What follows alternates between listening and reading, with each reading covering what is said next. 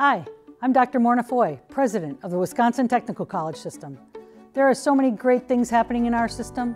That's why I'm visiting all 16 colleges to celebrate our 300,000 students, our staff, faculty, and leadership teams for everything they do to make our campuses vibrant and innovative places to learn and grow.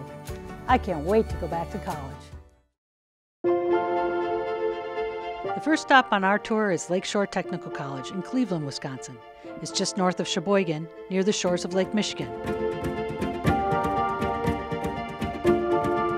Here's the expansion portion. What you see right ahead is an ambulance bay that will go in there.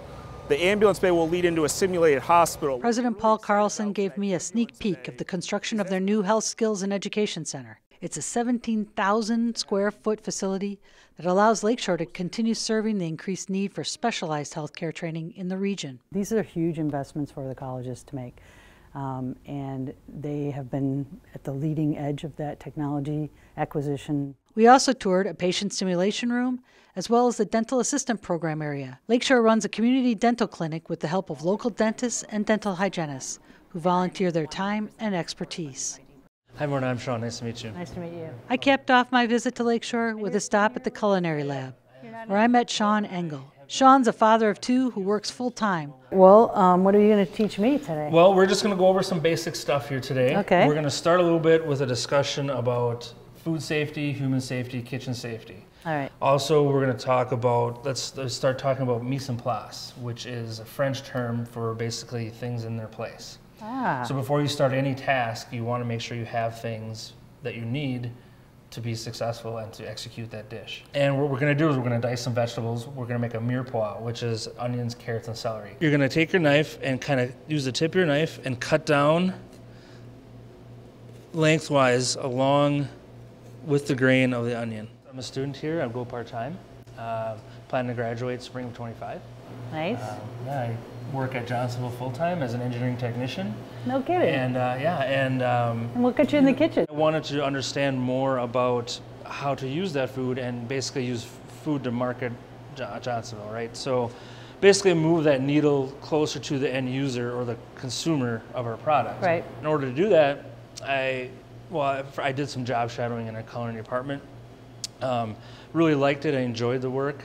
In order to join that team, I knew I needed further education. Mm-hmm. So LTC, I knew, offered a culinary program. So I worked with Whitney, the program counselor, and we developed a schedule that worked for my work schedule. Specifically at LTC, I mean, there's a lot of opportunities to do a lot of things, a lot of opportunities for success. And also I will speak to the diversity of the classes. It's not just all cooking classes. You've got hospitality cost controls, which basically you set up your own restaurant and have to price everything. Oh, wow.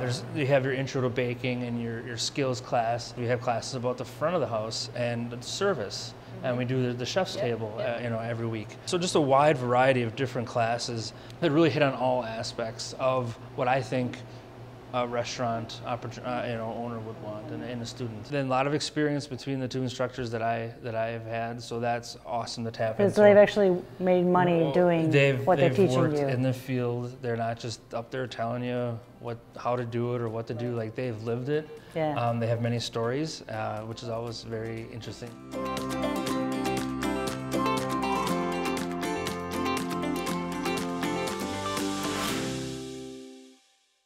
What is the trick to not bawl your eyes out? There really isn't one. Only if you're wearing contacts. If you can find somebody who's wearing contact lenses, have them. Are you serious?